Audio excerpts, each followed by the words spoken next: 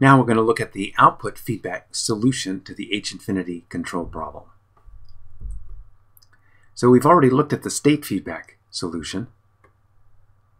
In the output feedback, we're going to assume now that we have a noisy measurement. So not only do we have a disturbance on the input of the state, but we also have a disturbance on the measurement. And so we consider now with this noisy measurement, and here I'm assuming a finite energy noise, which, what exactly does that look like? Well, there's a noise. Again, we're going to look at it in terms first of finite energy. Of course, we saw that the H-infinity norm can apply also to RMS signals and to power signals. So it doesn't necessarily need to be a finite energy signal. We're now going to consider an estimator of this form. So notice x hat dot is equal to ax hat plus bu. And then we have this. What's this? It's an estimate of the disturbance. An estimate of the disturbance. Then y hat is equal to cx hat. Notice that I don't estimate this disturbance here. I only estimate this disturbance. Okay, so well, we've seen the worst disturbance before in the state feedback problem. That was generated by the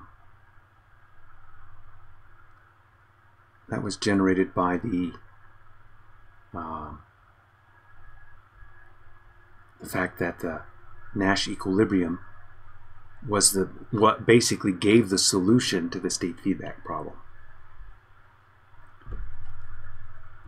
Okay, so basically we have a situation that looks like this. We have two inputs to our system, two outputs to our system. We use this output, feed it back through some controller, feed it back through here, and we have now this theorem. An output feedback controller exists for the system if and only if there exists positive Notice that P and Q don't have to be positive definite in these equations. They can be semi-definite.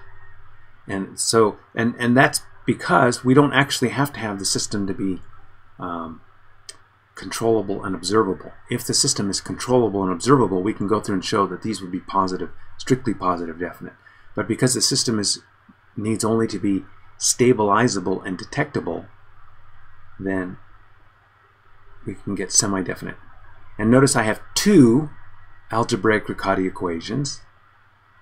So they're very similar to one another. So we can see that these are like duals of one another. We've seen that kind of thing before. And here, instead of having H transpose H, we have GG transpose. So that's a dual. Here, C is the output matrix, and here we can see it's the dual of B, and G again is the dual. We have the duality here. So these two equations are duals of one another. And then, so we have to have these two equations solved, and we need to have this inequality satisfied. So obviously there's a bit of stuff involved in proving that this actually does give the solution that we're looking for. But for now, just understand that all of this stuff has been proven, and we can just use the result. When a controller exists, in general, when a controller exists, there may be an infinite number of controllers, but one such controller is given by this expression. X hat dot is equal to AC times X hat plus Ly, where now here AC is given by A plus BK plus GKD minus L times C. So it includes the best control, the worst disturbance, and the observer term. Then we have the observer gain times Y and K times X hat. So K again is minus B transpose P, KD is 1 over gamma squared G transpose P, and now our observer gain is given by this quantity, 1 minus 1 over gamma squared QP quantity inverse times QC transpose. So we saw this quantity over here. This needed to be positive definite. And if that is positive definite, then this quantity here is invertible. We can go through and show that that quantity there is invertible. So this gives us the solution to the output feedback control problem. It gives us the controller that can be used. If we apply that controller to the system, we form the overall state model. This is what we get.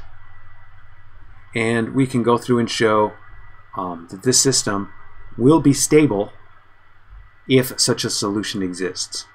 So I'm not giving you all the conditions under which solutions exist, but I'm telling you that if the solution does exist, this is the system, and we can go through and show that this system with this new A matrix, G matrix, H matrix has satisfies the bounded real lemma for some positive definite or linear matrix inequality. It satisfies that. So this is the output feedback problem. It's a little complicated, and I'm not giving you the proofs.